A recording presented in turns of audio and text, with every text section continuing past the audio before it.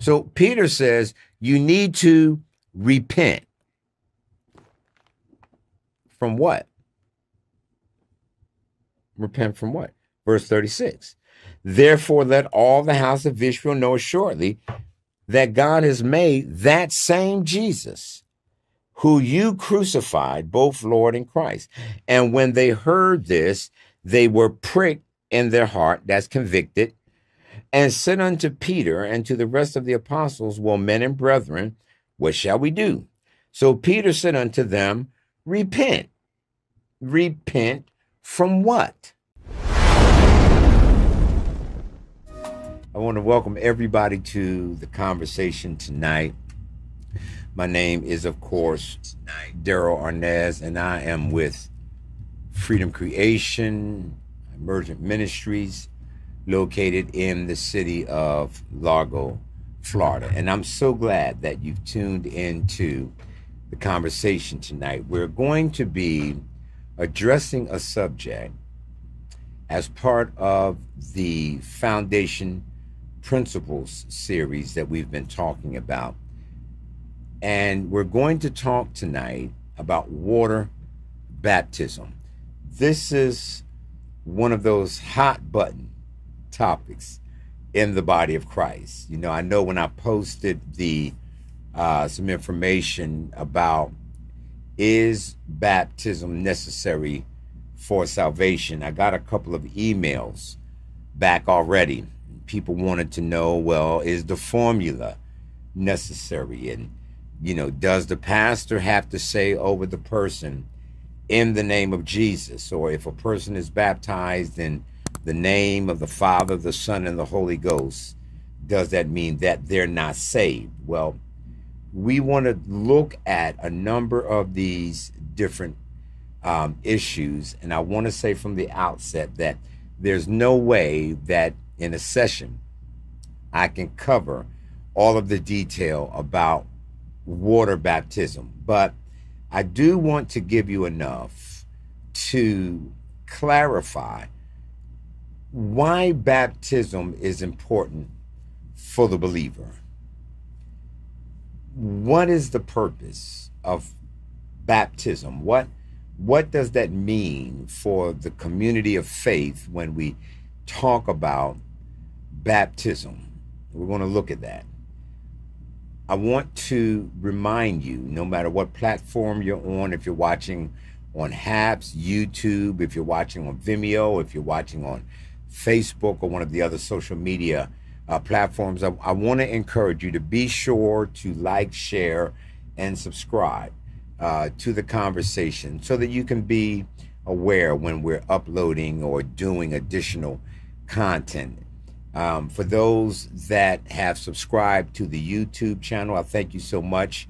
And I want to encourage you, if you haven't subscribed, if you're a first-time listener, I want to encourage you to subscribe to the channel.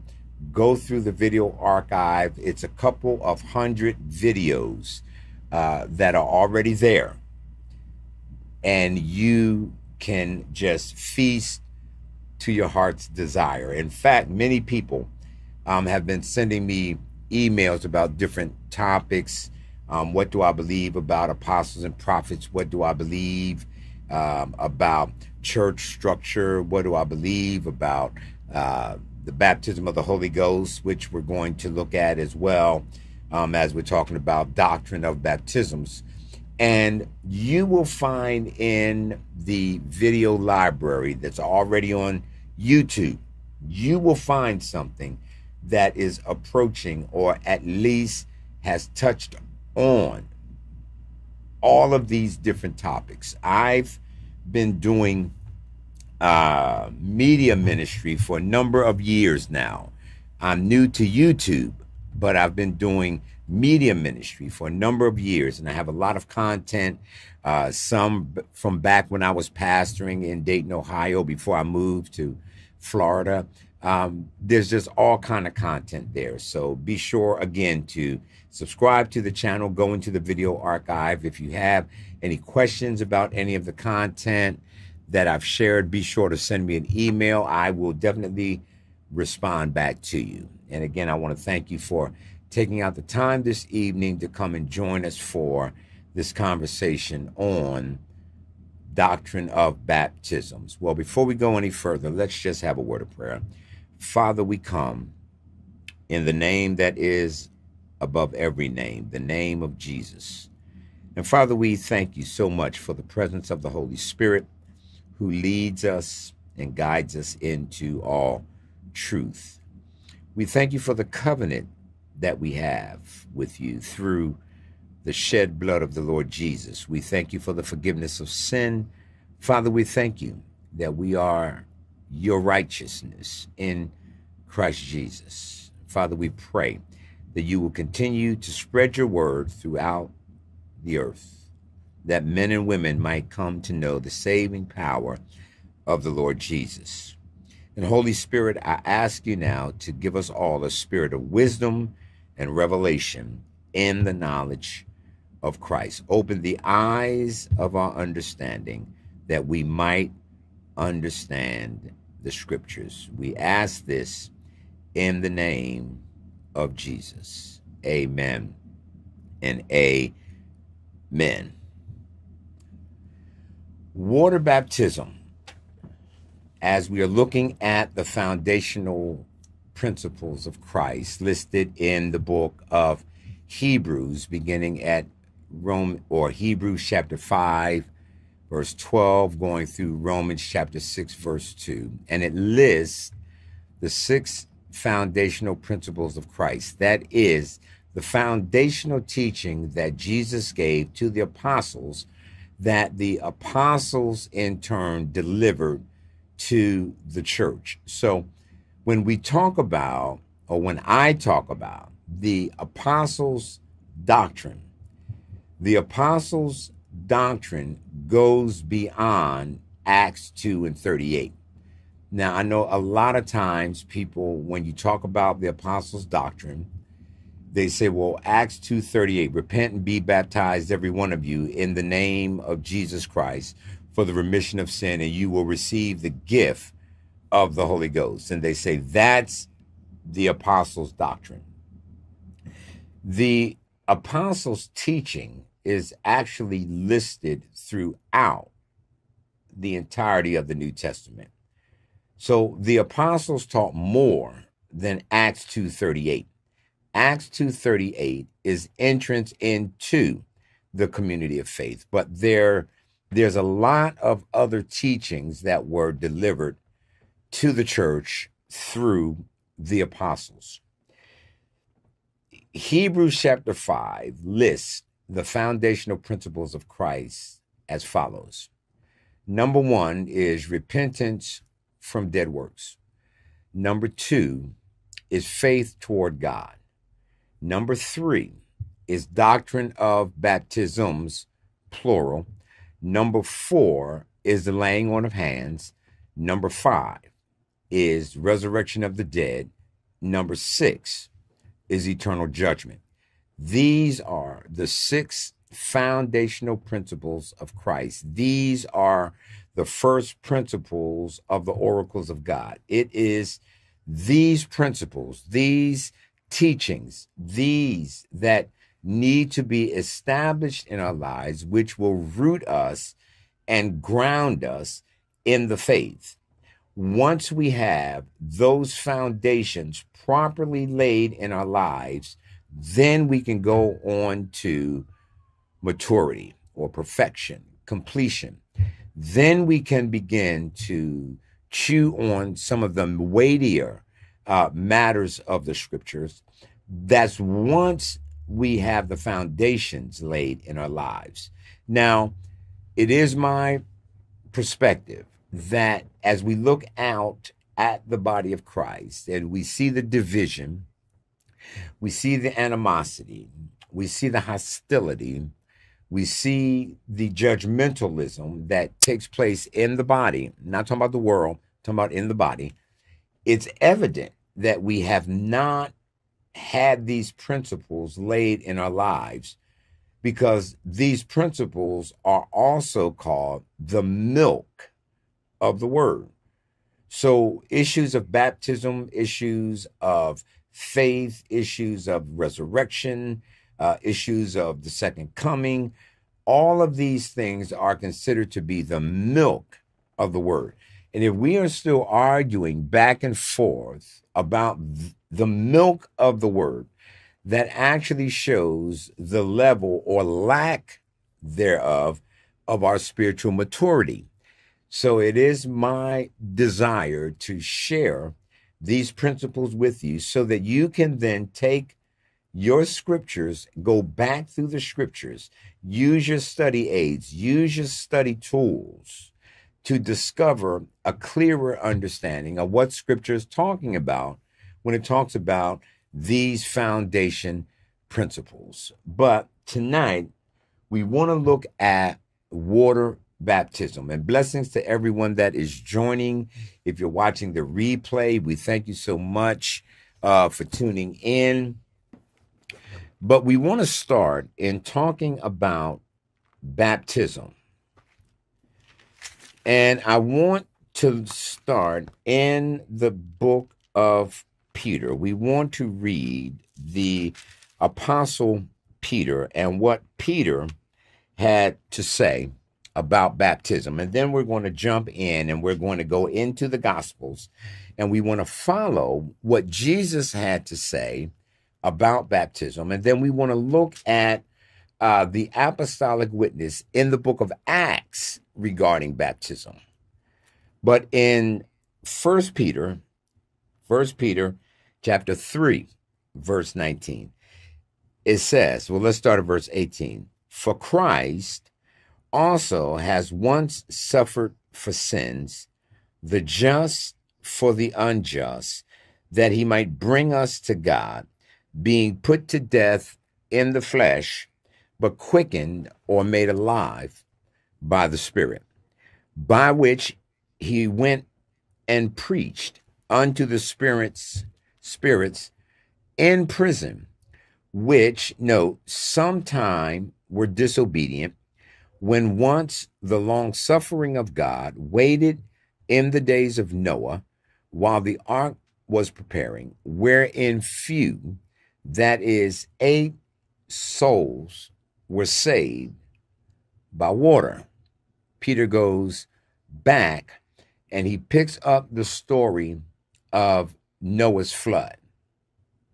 And he begins to talk about our salvation and our redemption in Christ Jesus.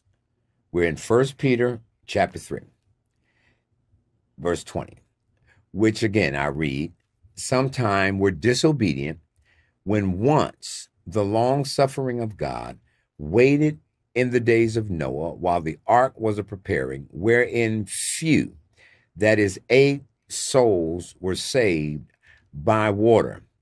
Verse 21, the like figure, whereunto even baptism does also now save us, not the putting away of the filth of the flesh. Now note this next part, but the answer of a good conscience toward God by the resurrection of Jesus Christ, who is gone into heaven and is on the right hand of God, angels and authorities and powers being made subject unto him. Peter picks up this idea of baptism and he ties it to Noah's flood. And you'll remember the story. God told Noah, build an ark. It's going to rain. But I want you, Noah, to build this ark. And I want you to bring a certain amount of clean animals, certain amount of unclean animals. I want you and your family and all Noah who believe in the message of the coming judgment. Hear me. All of those who believe in the message of the coming judgment, I want them to come into the ark. Why? Because it's going to rain. And so, as Noah preached, the scriptures tell us that the earth opened up and water began to shoot up from the earth. Water began to drop out of the heavens. So the fountains of the deep were broken up. Water came up, water came down, and it flooded the earth. The only people that were saved was Noah and his family. They were saved in the ark. That story becomes a type and a shadow of believers being saved by the grace of God through the redemption that is in Christ Jesus. But note, Peter said, it's not the putting away of the filth of the flesh, it's the answer of a good conscience toward God. And we're going to look more at this answer of a good conscience as to why new covenant believers are commanded to be baptized. It's not optional. So this idea of baptism actually has its origin under the first covenant with Moses. That's where we find this first notion of baptism. It is under the Mosaic covenant. And I want to read for just a moment Deuteronomy chapter 23, and we're going to read verses 9 through 14. That's Deuteronomy. That's in the Old Covenant. So you got to flip all the way back to the beginning of your Bible. But in Deuteronomy chapter 23, and I'm going to read verse 9 through 14. And this is what it reads. He says, when the host goes forth against your enemy, the host being the people of Israel. That's another name that God used for his covenant people, the host. He says, when the host goes forth against your enemy, then keep you from every wicked thing. Verse 10, if there be among you any man that is not clean by reason of uncleanness, that may have come to him by night, then he will go abroad out of the camp, and he will not come within the camp. Why? Because he is unclean. So the camp of Israel was to be clean. It was to be holy. It was to be sanctified. And so here God says, when you go out and you're going into the land, and you come into the land to possess the land, if there come in someone who is unclean, he needs to go outside of the camp. But it will be when evening comes that he is to wash himself with water, and when the sun goes down, he will come into the camp again. So this washing of the water has to do with the purification of the flesh under the old covenant. Are you with me? God doesn't want anything unclean in the camp. So if someone has become unclean, he is to go outside the camp, then wash himself with water. Then he can come back into the clean or back into the camp because he is now clean. Verse 14, for the Lord your God walks in the midst of the camp. See, God has always tabernacled with his people. That is what the tabernacle of Israel was about in the wilderness. It just wasn't set up to take up space. That is where the presence of the Lord would manifest in the tabernacle beyond the curtain, with the Shekinah glory, the manifest presence of God would hover over the ark. Interestingly, it's called the Ark of the Covenant. God is a covenant-keeping God. Stay with me. God is a covenant-keeping God. So he says, The Lord walks in the midst of your camp, verse 14, to deliver you and to give up your enemies before you. Therefore shall your camp be holy, that he see no unclean thing in you and turn away from you. So if they were to become unclean, the charge was to go outside of the camp, wash yourself, and then come back into the camp. The reason is because God dwelt in the midst of the camp, and he didn't want any uncleanness to defile the camp, because if the camp becomes defiled, the covenant is broken. Are y'all with me? God is a covenant keeping God. So Israel was to keep themselves clean. People who were not washed would be isolated from the people until they had washed with water. Now, I want to point something out about Israel after the flesh. Israel, after the flesh, had already been saved in the book of Exodus. They were already saved. They were already delivered. They were already declared holy by God. So it wasn't the washing of the water that saved them, no more than it was the water that destroyed the antediluvians, or the generation in Noah's day. It wasn't the water that saved the people. It was God that saved the people. Oh, I hope you're with me. The camp of Israel, it was a holy place. There was to be no uncleanness permitted. Although sin was being atoned for by the priests, they had their daily sacrifices. They had all of their daily sacrifices for uncleanness, different types. You go back and you read the book of Leviticus, and if they committed this trespass, they were to offer that. If they were to commit this trespass, they were to offer that. Why? Because God wanted them to be a holy people set apart for his use.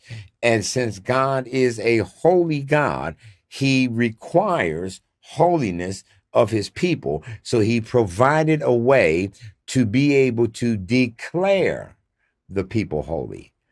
These are key words. God provided a way to declare the people holy. They were made holy because they were declared holy by God. Y'all stay with me now. See, this is when we talk about repentance from dead works, it's already understood that what saves is the death, burial, and resurrection of the Lord Jesus. That's what saves. Baptism does not save, but it is required as an act of obedience once we are saved. Y'all stay with me. Sin was atoned for. They had ceremonial washings, which was actually symbolic of the spiritual cleansing that would come to us through the Lord Jesus. This type of cleansing was known in Israel, and it was practiced by Orthodox Jews, and this baptism was known as the mikvah, M-I-K-V-A. It was the mikvah. It's a ceremonial washing that has to do with the cleansing of impurity and uncleanness in the people so that they can continue to have fellowship with a holy God. Are you with me? Let's fast forward. When John the Baptist came preaching in the wilderness of Judea, let's read that. Matthew chapter 3. It says, in those days came John the Baptist preaching in the wilderness of Judea. John was known as John the Baptist. Baptist wasn't John's last name. Baptism is what John did. So John became known as John the Baptist, or John Baptist, John the Baptizer, John the Immerser, because that is what John was sent to do. John was sent to baptize, and it was a specific baptism that John was called to baptize with. Here we are. In those days came John the Baptist preaching in the wilderness of Judea. Note his message: repent, for the kingdom of heaven is at hand. So the reason that the people needed to repent, and in this sense, repentance for Israel simply meant a return to covenant. They had been in captivity under Babylon. Some of them had gone into captivity into Assyria. They were now in captivity under Rome. They were living in a Roman province. They had gone through Hellenism under the Greeks. And so when John came baptizing, John was calling the people. He had a baptism of repentance. They were to turn from the direction that they were going, and they were to return to the covenant that God had established with the people of Israel throughout their whole existence. So he came preaching, saying, repent, because the kingdom of heaven is at hand. For this is he that was spoken of by the prophet Isaiah, saying, the voice of one crying in the wilderness, prepare the way of the Lord, make his path straight. Now watch. And the same John had his raiment of camel's hair and a leathern girdle about his loins, and his meat, his food, was locusts and wild honey. And it says, then went out. Now note, then went out to him Jerusalem and all Judea and the region round about Jordan. This is a mass national repentance that Israel is experiencing under the ministry of John the Baptist. It wasn't just a few folk going to get baptized. This was a national repentance. John is calling a nation to repent. John is calling God's covenant people back to repentance. Why? Or back through repentance. Why? Because Messiah is here. The Christ is here. The promised one is here. Stay with me now. So, verse 5, then went out to him Jerusalem and all Judea and all the region round about Jordan, and were baptized of him in Jordan, confessing their sin.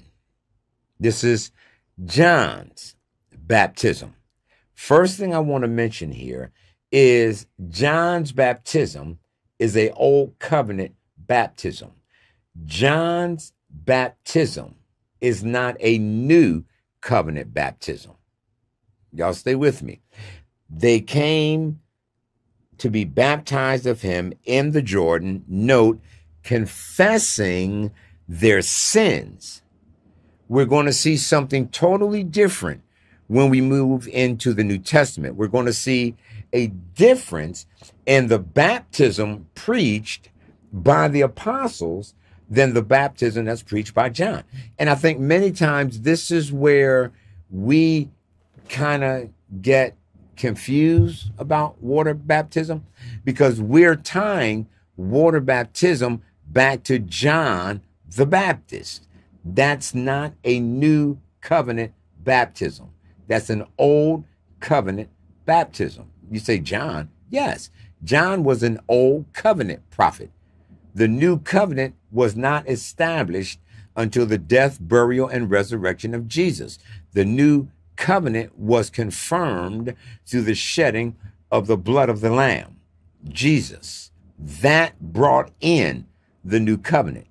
John is a old covenant prophet with an old covenant message. Stay with me. I feel like teaching. So if we go down to verse 11, it says this, John or Matthew 3, verse 11. This is what John says.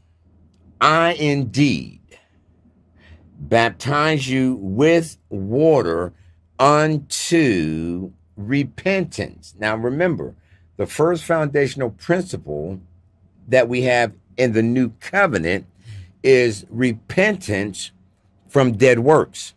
Now, I pointed out when I talked about repentance from dead works, it's repentance from dead works. It's not repentance from sin. It's repentance from dead works. You say, well, what's the difference? You'll have to go back and listen to the series that I did, or the conversation that I did on repentance from dead works. It's works of righteousness. It's stuff that we try to do to cover up our nakedness.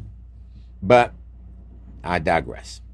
He says, I indeed baptize you with water unto repentance, but he that is coming after me is mightier than I, whose shoes I'm not worthy to bear.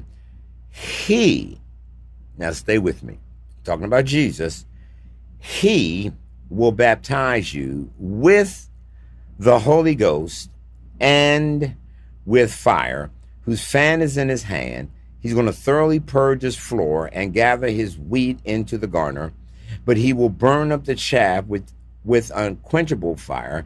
Then came Jesus from Galilee to Jordan unto John to be baptized of him.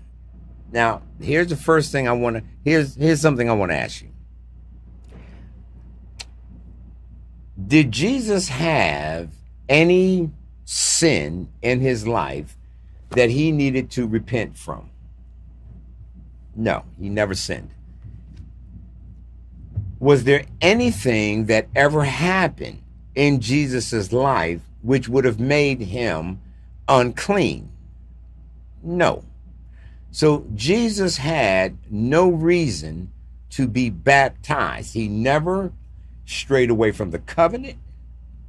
He never worshiped false gods. Yet the scripture says that when John the Baptist came preaching in the wilderness, calling the people back, baptizing them unto repentance, Jesus came and Jesus was baptized by John. Jesus is setting a pattern. Listen, Jesus is setting a pattern for the believer. Jesus is modeling what we are to do. He didn't need to do it, but he needed to model for humanity how humanity comes into right relationship with the Father. And the very first thing that he did is he submitted to baptism. Stay with me now. Stay with me. It says, Jesus came to be baptized. John didn't allow him, saying, I have need to be baptized of you, and you're coming to me?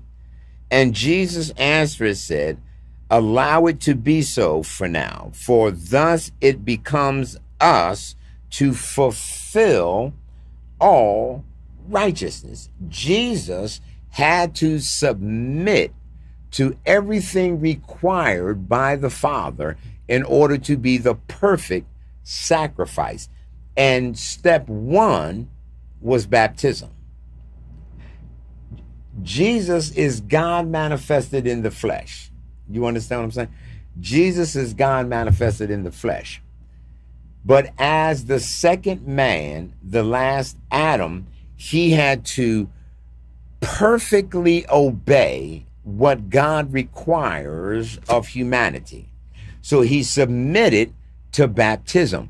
Did he get baptized to become the Son of God? No, he was born the Son of God.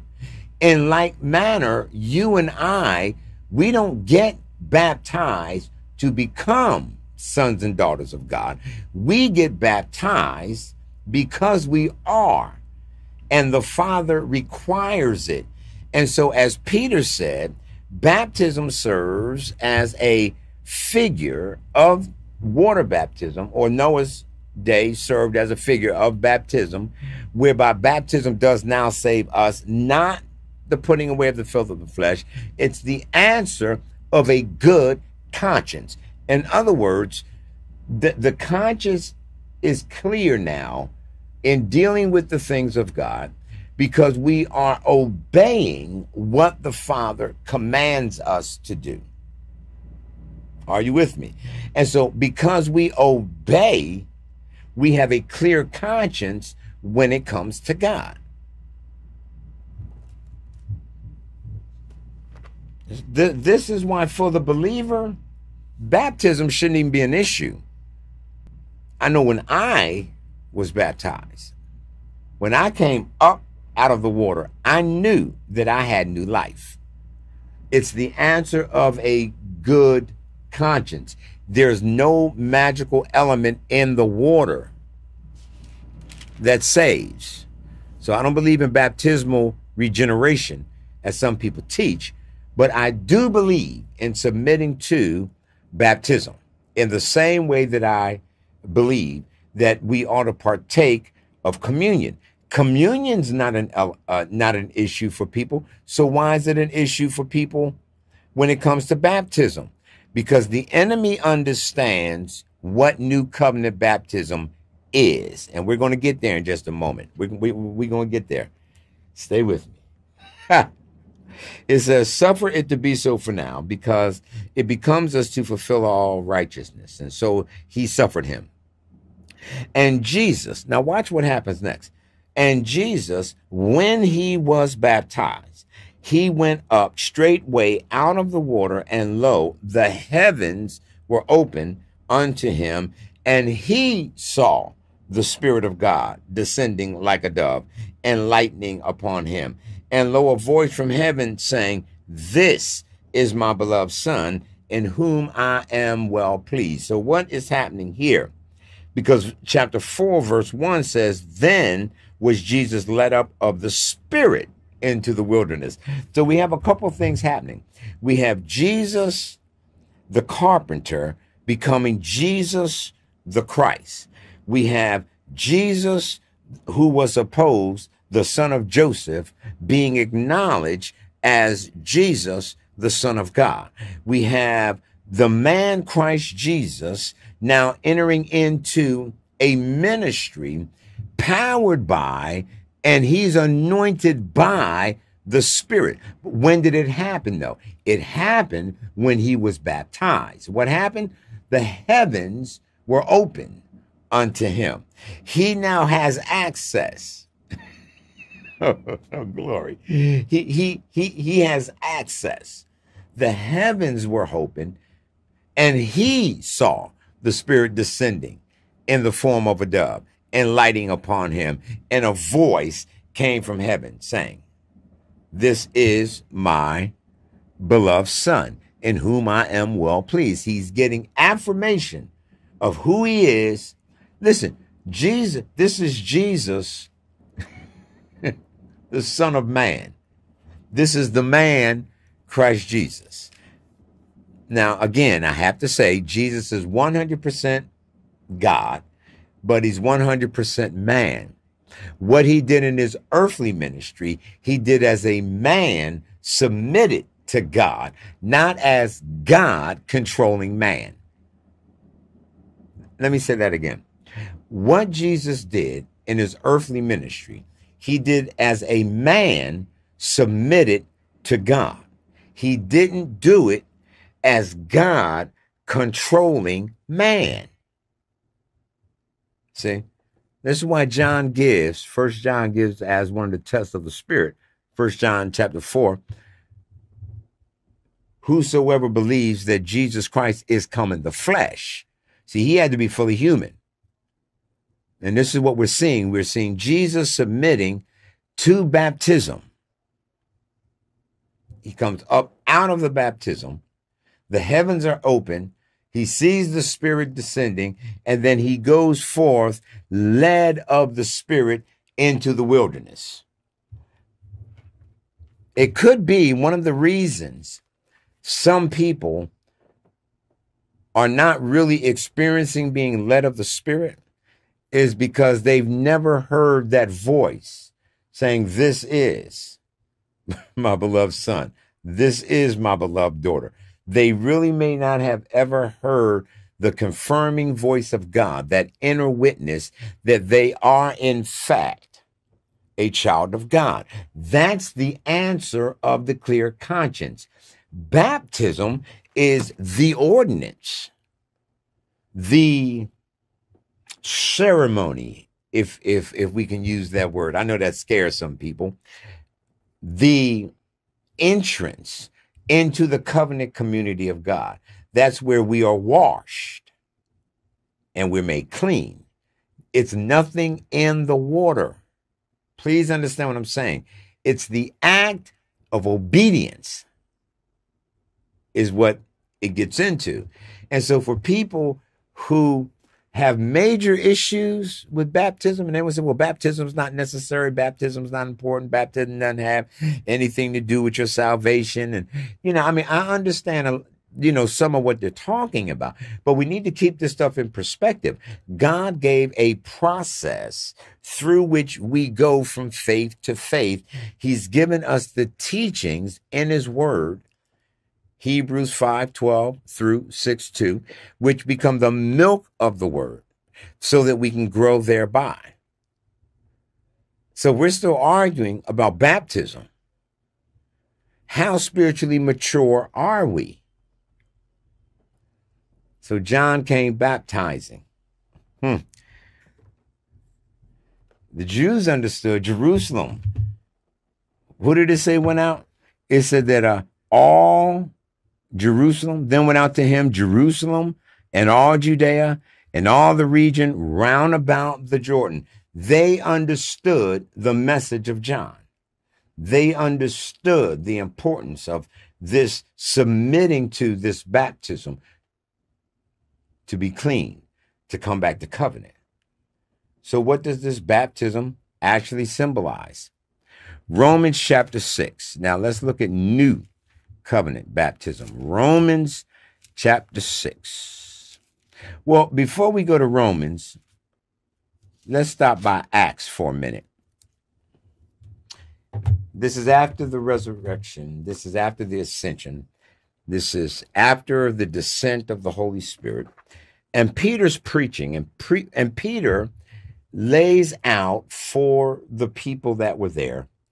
And it says, that Parthians, Medes, Elamites, dwellers of Mesopotamia, in Judea, Cappadocia, Pontus, Asia, Pergia, Pamphylia, Egypt, parts of Libya, about Cyrene, strangers of Rome, Jews and proselytes, Cretes and Arabians. There was all kind of folk there. There were people from worldwide. This is not a single ethnic group that we know as Israel that was at the day of Pentecost. No, there were Jews and devout men from every nation under heaven, and they had all come to Jerusalem for the feast of Pentecost. And then this outpouring takes place. Peter begins to proclaim to them the message of Christ, the message of Jesus being the Messiah, the message of Jesus being exactly who the scripture says, and then tying the Pentecostal baptism of the Spirit back to the prophet Joel to let people know, hey, this is the day now.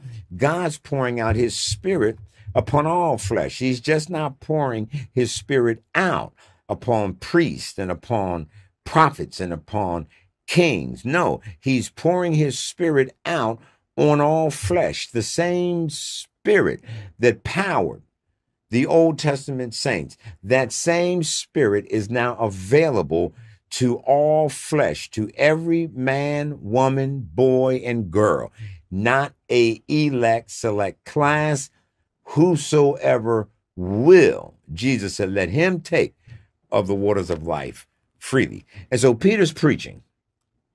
And in verse 36, he says this. He said, therefore, let all the house of Israel know assuredly that God has made that same Jesus. Note the emphasis on Jesus. God has made that same Jesus who you crucified, both Lord and Christ. And when they heard this, they were pricked in their heart and said unto Peter and to the rest of the apostles, men and brethren, what shall we do? Note the response, verse 38. Then Peter said unto them, repent. Now, it sounds to me that Peter is starting his message the same way John the Baptist started his. Remember, John the Baptist came preaching with a baptism of repentance. Peter is preaching Christ as the fulfillment of God's righteousness. So his message is uniquely different from John's message, as is his baptism is uniquely different from John's baptism. I'm talking about Peter. So Peter says you need to repent. From what? Repent from what? Verse 36. Therefore, let all the house of Israel know assuredly that God has made that same Jesus who you crucified, both Lord and Christ. And when they heard this, they were pricked in their heart, that's convicted, and said unto Peter and to the rest of the apostles, well, men and brethren, what shall we do? So Peter said unto them, repent. Repent from what? Repent from their rejection of Jesus. See, we have to read scripture in context. Because what happens is we pull scripture out of context and then we build doctrines. And then these doctrines tend to cause confusion. Peter is telling them, Peter told them, you just crucified the Lord of glory. This Jesus that you crucified, God has made both Lord and Christ. And they said, what should we do? Peter said, repent. Repent from what? Repent from your rejection of Jesus. He didn't tell them repent from sin. That was John's message.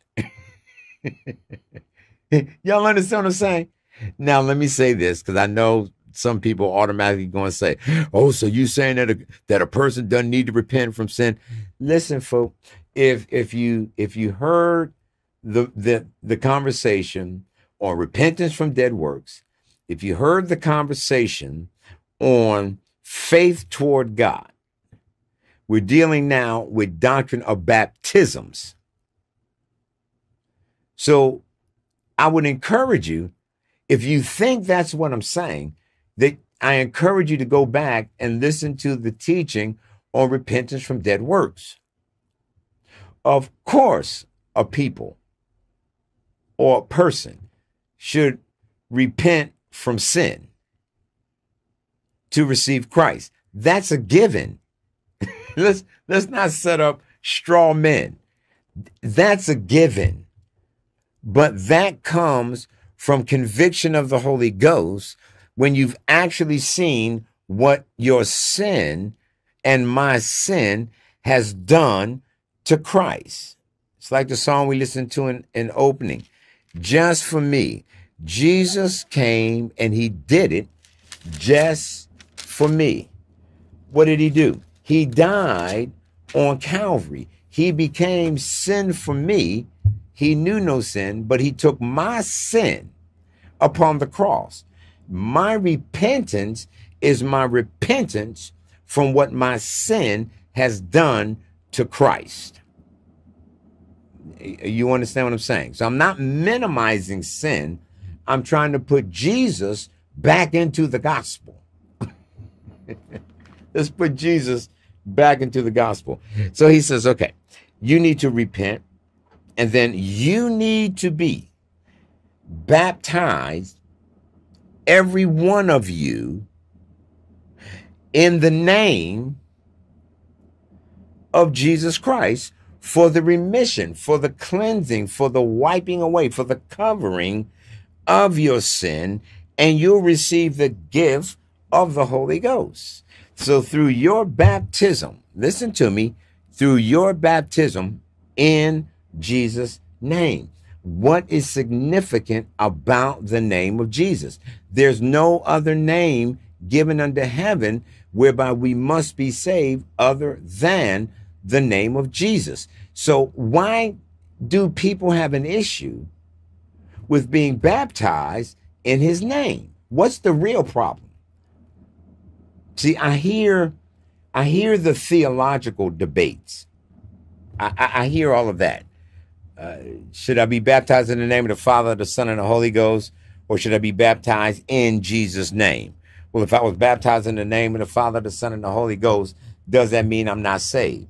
You know, or if you weren't baptized in Jesus' name, you're not saved. And so we start getting into all of those discussions, which really are distractions. See, we're looking at a formula as opposed to what is believing or believers' baptism actually about, what takes place. The first thing that takes place is we are identified with Jesus. And Peter made no bones about that. He said, this Jesus that you crucified has become both Lord and Christ. Well, what should we do? You need to repent, and you need to be baptized in the name of that Jesus. You need to identify with that Jesus. And that's what our baptism does. It identifies us with the work of Jesus. That's what baptism is about. So I don't understand why people argue about being baptized in Jesus' name. I don't understand the argument. I really don't. So with full transparency, let me say this. I was saved in 1976. I was ordained in ministry in 1983. But I've been preaching, I've been teaching, I was licensed, but I was ordained in ministry. And I was baptized in the name of the Father, the Son, and the Holy Ghost, because that's all I really knew. I knew people who believed in what we call Jesus' name baptism. I knew people, but there was always something that didn't sit right with me. It wasn't until 2000, what's this, 2021? No, this is 2022. It wasn't until 2020 when I was baptized in Jesus' name. But I've been saved since 1976. Let me say that again. I didn't get baptized in Jesus' name until 2020. I got saved in 76. So when people ask me, well, the people that are baptized in the name of the Father, the Son, and the Holy Ghost, are they saved? My question is, have they accepted Jesus?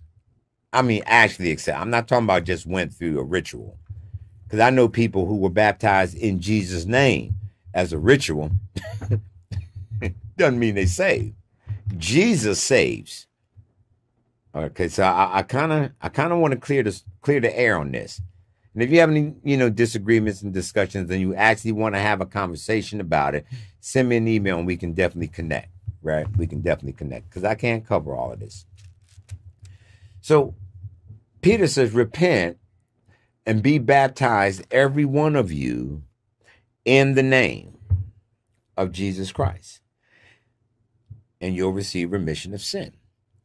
Every case of baptism listed in the book of Acts, they baptized one way. They baptized in the name of Jesus. And when you understand the power of that name, when you understand the power of that name is because of whose name it is. Jesus means, that's English, Jesus, Yeshua, or Yeshua, means Yahweh has become salvation. That's what the name literally means. Yahweh has become salvation. You know, like we had Jehovah Sitkanu, Jehovah Nisi, Jehovah Rapha. You know, we have all of these compound names that describe the actual work and function of Yahweh, the one true and living God. Well, Jesus, Yahshua, means God is salvation. That's literally what the name means. So when you take on that name, you're taking on the name of God, who is your salvation. That's why there's power in the name.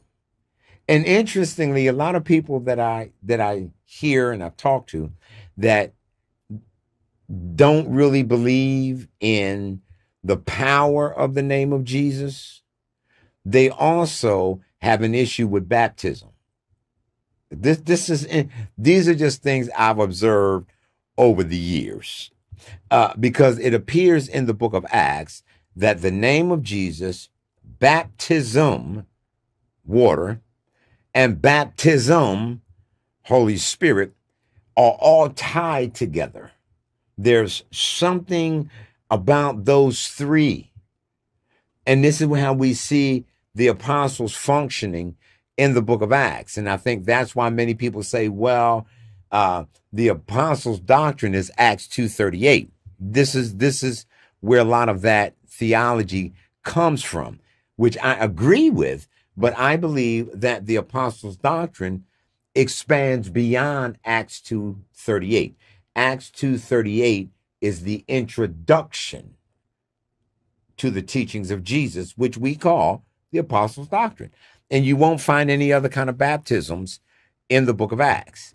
And then for people who want to argue, well, what about this person? Or what about the Philippian jailer? Or what about this person? Or what about this person? It doesn't actually say in the name of Jesus. My question becomes, what's the problem? I mean, why are we trying to prove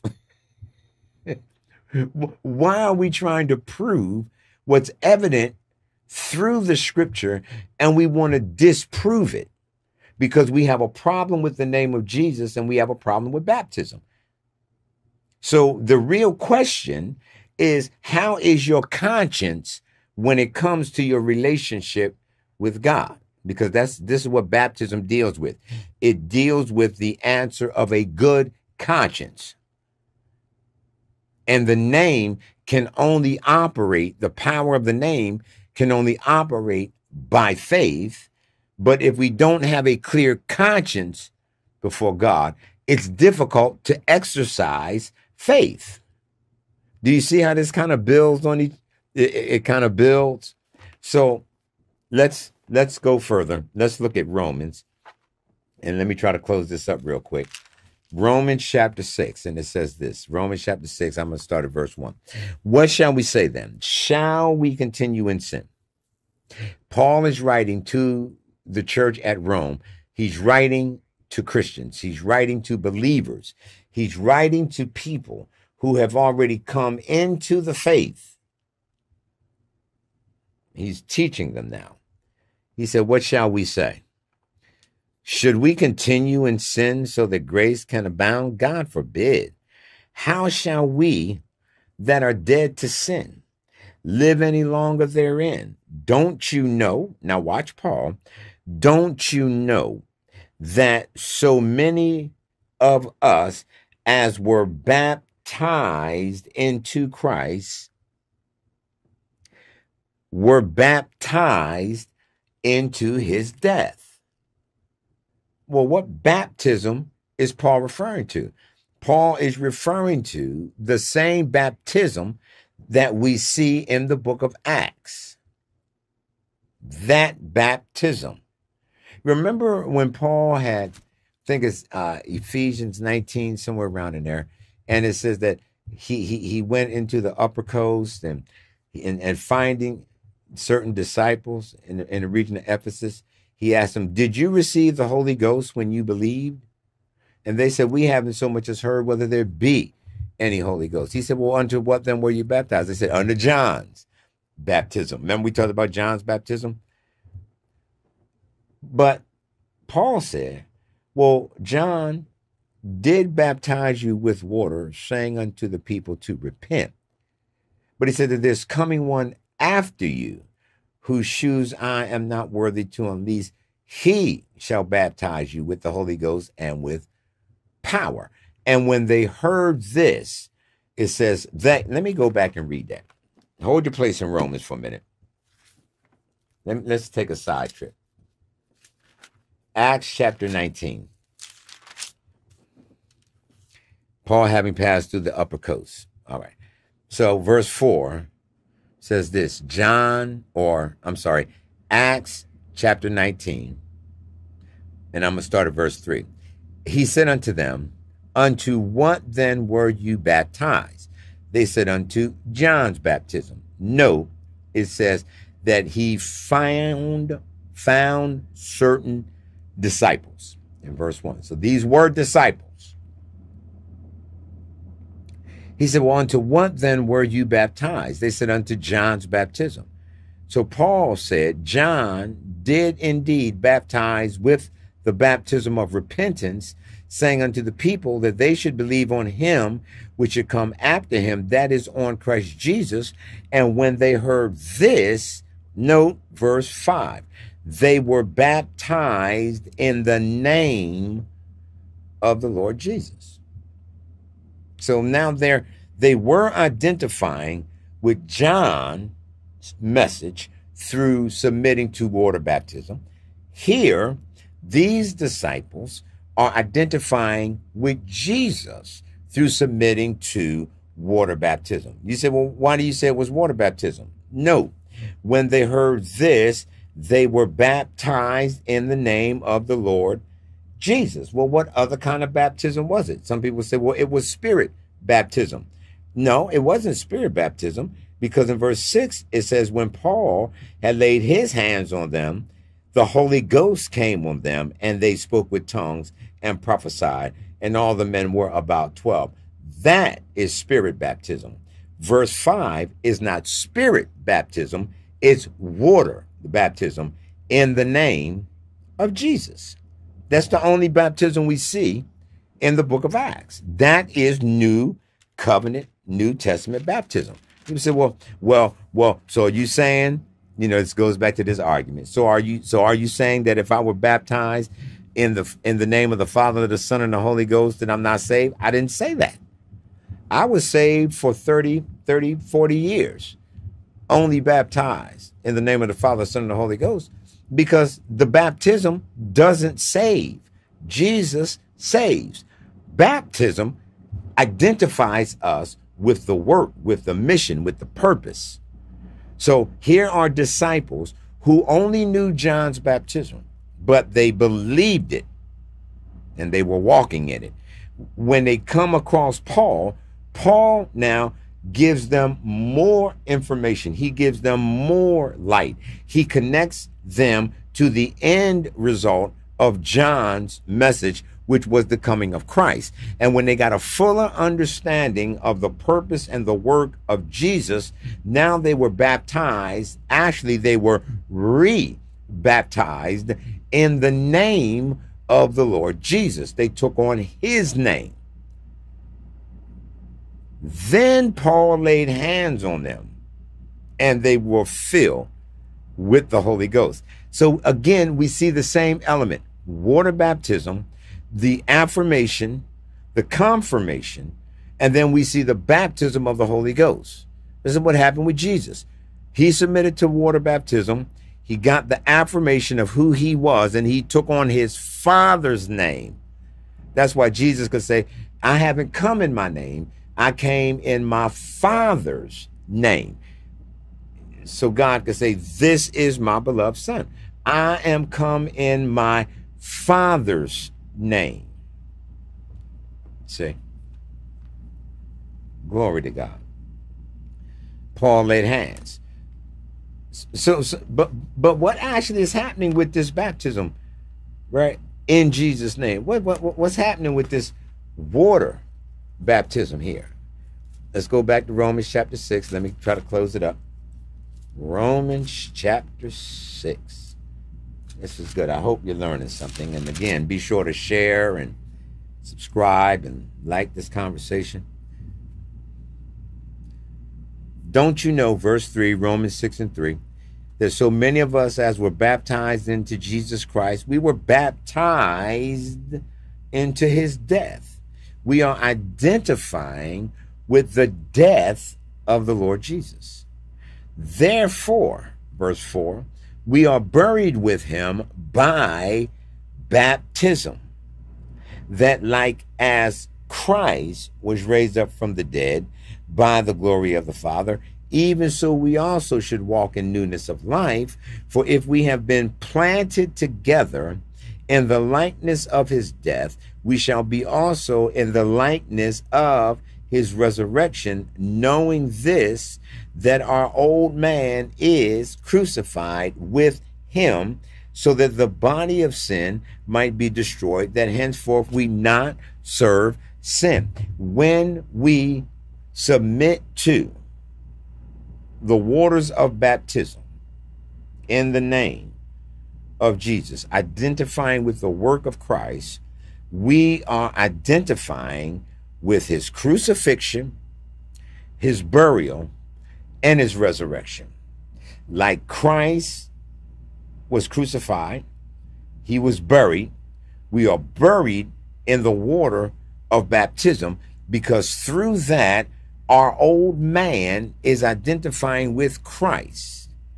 Then just like Christ was raised from the dead by the glory of his Father, we are also raised to walk in the newness of life. We are taking upon ourselves the new creation. You remember Genesis chapter 1. In the beginning, God created the heavens and the earth was without form and void, and darkness was upon the face of the deep. And the Spirit of God was hovering over the face. Oh, glory. The Spirit of God was hovering over the face of the waters. And then God said, and so here is a earth, because later on, God in verse 9 said, let the waters under the heaven be gathered together unto one place, and let the dry land appear. And it was so. And so even in the first creation, we see this emergence of creation coming up out of the water. Glory to God. Coming up out of the water, you see. And this theme continues down through the scriptures. And so Romans says that we were buried with him by baptism into death. Now let's look real quickly at Colossians chapter 2, and we'll look at verse 11. Colossians chapter 2, verse 11.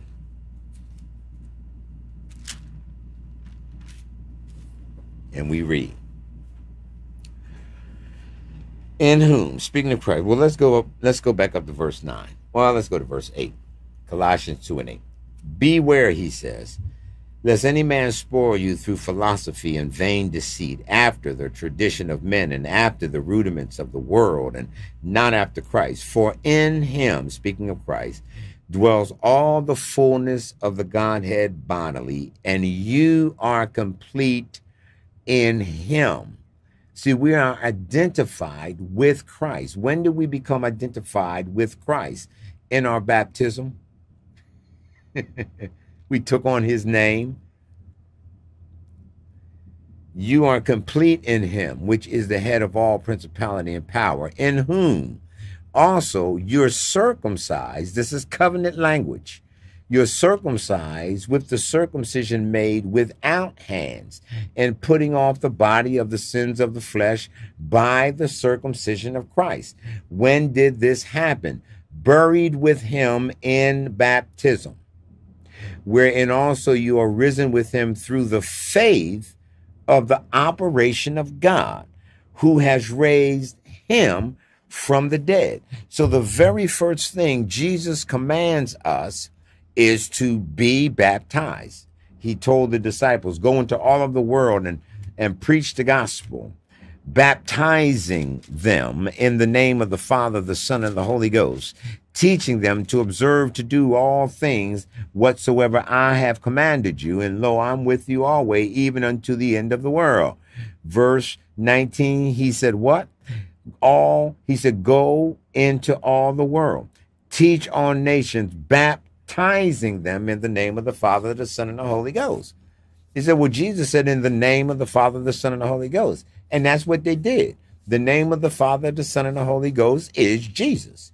Jesus said, I didn't come in my name. I came in my Father's name. Now, the Holy Ghost, who the Father will send in my name, he's going to lead you and guide you into all one truth, because it's in Christ the whole fullness of the Godhead dwells in bodily form, and all of it is identified with the name of Jesus, because there is no other name. See, this is why the enemy doesn't like the believer to understand the power of the name. So he fights about a formula.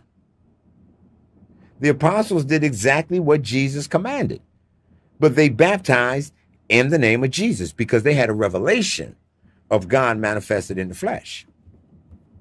Romans chapter, or Colossians, we read, right? I get excited with this. So let's look at Colossians chapter 3, and we'll look at verse 3. Oh, Lord, I got another Bible falling apart. Colossians chapter 3 and verse 3. This is what he says. We'll start at verse 1. If you then be risen with Christ, seek those things which are above, where Christ sits on the right hand of God. Set your affection on things above, not on things on the earth, because you are dead and your life is hid with Christ in God. When was your life hid with Christ in God? Your life was hid with Christ in God when you identified with Christ, and your old man was crucified and your old man was buried. You were identified with Christ. Your life is hidden with Christ in God. And all of this took place through that baptism. It's not the water. It's the fact that the water is symbolic of the grave in which our old man, that's the sin nature, lies dead and defeated. But it also symbolizes the washing away of our sin through the blood of Jesus. And when we rise out of the water as new creatures in Christ Jesus, we rise to walk in the newness of life. It is through baptism that we demonstrate symbolically what we truly are as new creations in Christ, and that the life that we are now living, we live it by faith in his sustaining grace. But the beginning of the Christian walk begins with baptism. That's the first thing we are commanded in the scriptures to do. That's the first thing. So how can we say that we love God, but we don't do what he said? Jesus said, if you love me, just keep my commandments. In other words, if you love me, just do what I command you to do. I'm not giving you suggestions. I'm giving you commandments. Mark 16, verse 15. And I know, I know there are some individuals who have a problem with this passage as well. So if they want to say, well, that doesn't apply, okay, it doesn't apply to them. It's in the word, so it applies to me, it applies to you. So if people choose to remove things from the scripture that they say it doesn't apply, just don't let it apply to them. Don't let people rob you of your faith and of your victory in Christ Jesus. I don't know who that was for, but it was for somebody. Mark 16, verse 15. He said unto them, go into all the world and preach the gospel to every creature. He that believes and is baptized shall be saved, but he that doesn't believe will be damned. Now, again, that's not saying that baptism saves. He said, go preach. He that believes and is baptized will be saved. Because the idea is that the believer understands the connection before him the believer understands the connection with them receiving the grace of God through Christ, by which they are saved, and then identifying with his work of the death, burial, and resurrection through baptism. He that believes and is baptized, because it was understood believers are baptized. Are you listening? But he that believes not will be damned, because it's obvious if they don't believe, they're not going to submit to baptism. A believer will, because a believer understands what baptism is actually about. Romans 6, Colossians 2. He that believes and is baptized shall be saved. Does baptism save? No.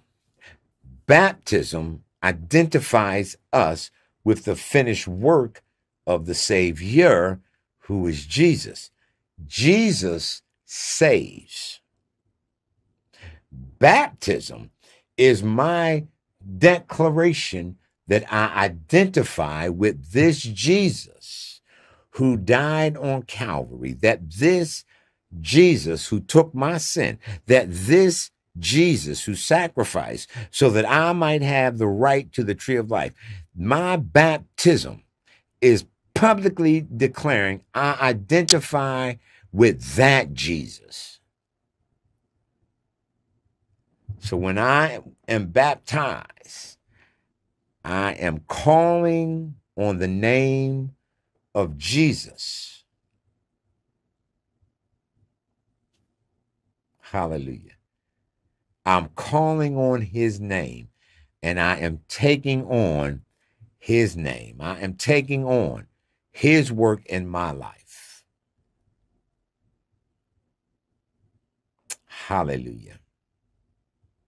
The power of the name of Jesus is actually first realized in your baptism. That's the first command. And my brothers and sisters, if we have a problem obeying the first command, what's going to happen with the second, the third, the fourth, and all of the other commands that God is going to give us in our journey? How are we going to learn to be led by the Spirit if we can't submit to the voice of the Lord and the requirement of the Lord to be baptized? We can't do the first thing because we want to wrap it up and tangle it up in formulas, and we want to tangle it up in ceremonies. the baptism is the entrance into the covenant community. The baptism is identifying us with Christ and that circumcision of the heart that brings us into covenant. That water that serves to remind us that we have been cleansed by the work of God. That water that reminds us that the God that we serve is the same God who caused the earth to stand out of the water in the first creation. And now in the second creation, he has brought forth new life in Christ. That is just hopefully enough to stir up your pure mind to really want to search the scriptures and say, Father, teach me these foundation principles. Let me understand what baptism is all about. You know, you can ask me, you can ask this person, you can ask the next person, you can ask the next person, but who you need to be asking is the Lord Jesus himself. Lord, teach me about my baptism. Lord, teach me. Is baptism necessary for salvation? Baptism is a part of the blessing of salvation. Amen. Amen. And I really do trust and hope that you got something out of this particular conversation. Again, if you have any questions, you can feel free to write me. My email is on the screen. Be sure to visit the website, freedomcreation.net. We're going to be starting a new series of classes that I do. These are online sessions that we do via Zoom. Those classes are typically Sunday evenings at 7:30 p.m. And I'm weighing in between 7 and 7:30 p.m. There is a registration that is involved. You can find out more about that information on the website. Just look under classes and you'll see the information on the next series of classes that we're going to be doing. We're actually going to be finishing up the book of Revelation. We're going to be looking at Revelation 17, 18, 19, and 20. We're going to be looking at Mystery Babylon. And this is a series that I really believe is challenging a lot of people, but it is at the same time driving people into prayer, driving people into a more intense search of the scriptures. Because, beloved, if you haven't realized it, we are living in interesting times right now. We're living in interesting times. And we want to just be sure that we are people that can hear the voice of God and we can be led by the Spirit of God. And I'm not talking about woo-woo spirituality. I'm talking about things that are deeply rooted in the foundations of the Word of God. Amen and amen. Well, again, be sure to like, share, subscribe. Here's some additional information about the ministry. I will talk with you all next time. Peace and blessings. Hallelujah.